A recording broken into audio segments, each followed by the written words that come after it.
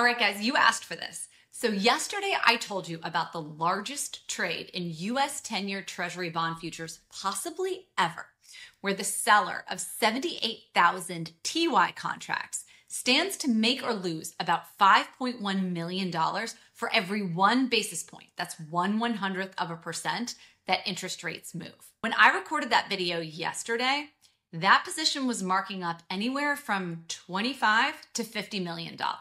Interest rates have sold off another 5 basis points, so whoever initiated that trade is probably up another $25 million today on the position.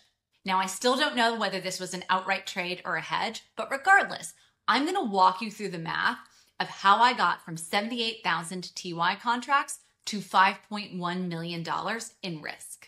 With Treasury bonds, we use something called the Bonds DV01 to do this math. A Bonds DV01 is a conversion factor, effectively, that tells you how much money you make or lose upfront for every 1 basis point running change in rates over the life of the bond. To calculate the DV01 of a bond, we start with its Macaulay duration, which is just a fancy way of telling us the cash-weighted average time to getting all the cash flows from our investment, so all the coupon payments and our principal back. We then take that result and calculate our modified duration, which takes those years, factors in the yield of the bond, so where it's currently trading in the market, and that modified duration gives us a number that effectively tells us the slope of the price yield curve.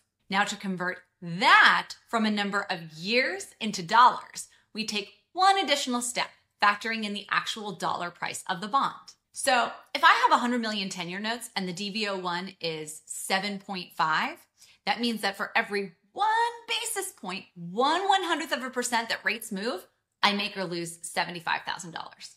Cool. But wait, I'm not talking about bonds. I'm talking about Treasury futures contracts. Futures contracts don't have a maturity. They've got an expiry, and that's like 3 or 6 months in the future. And they don't have any coupon payments or principal. How can I figure out its DV01? Well, Treasury futures contracts derive their DV01 from the theoretical bonds that are eligible for delivery at the contract expiry date.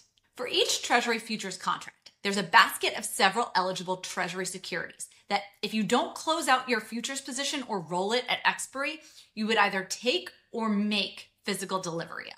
For a TY contract, the contract that represents 10-year Treasury bonds, the basket of eligible securities ranges in maturity from about 6.5 years to just under 8 years. And of those securities, one will at any given point in time mathematically be the cheapest to deliver. Now, we could do an entire year of courses around just this one thing, but think about the CTD this way.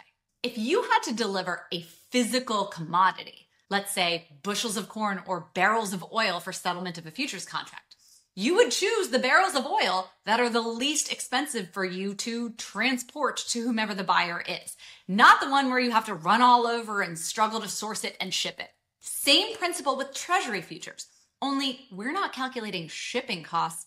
We're calculating something called the implied repo rate, again, for another time.